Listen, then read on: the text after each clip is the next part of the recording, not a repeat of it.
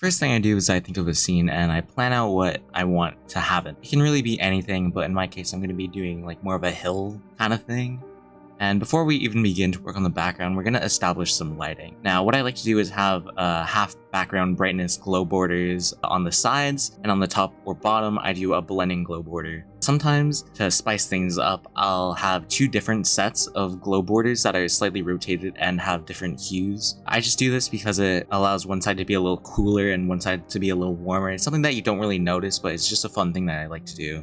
Now we actually start to make the background. I use really large scaled up rock corner pieces because they have this really organic shape to them. Just kind of arrange them in a way that looks the most natural to you. Don't have a lot of like really janky bits. You want it to kind of flow in the way that you think represents what you want. To start filling in a lot of the gap at the bottom, I like to use scaled up circle pieces. I rotate them 45 degrees, have them at the same like brightness and whatever. Even if you make them like a little too big or whatever, it doesn't really matter because they also have that nice like grainy feel to it. And I like the grainy feel that a lot of these scaled up pieces have. It kind of simulates glow without using like a million glow pieces, which is pretty nice. Anyway, to fill up the rest of the bottom, I just use a lot of large squares. Depending on how much of the screen this fills up, you might need a lot of squares or you might need very few.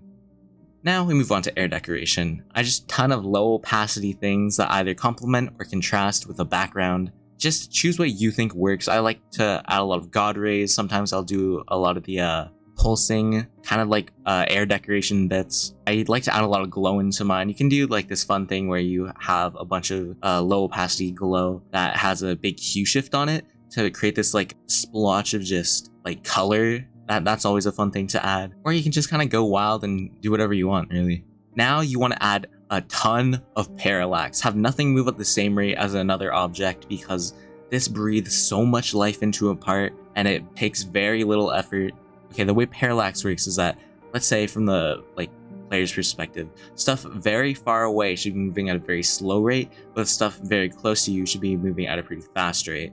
Finally, you can start to add pulses that you think represents the song. There's these really long pulses that I feel like I wanted to have a lot of fade out with, and I think that worked like really well in my case.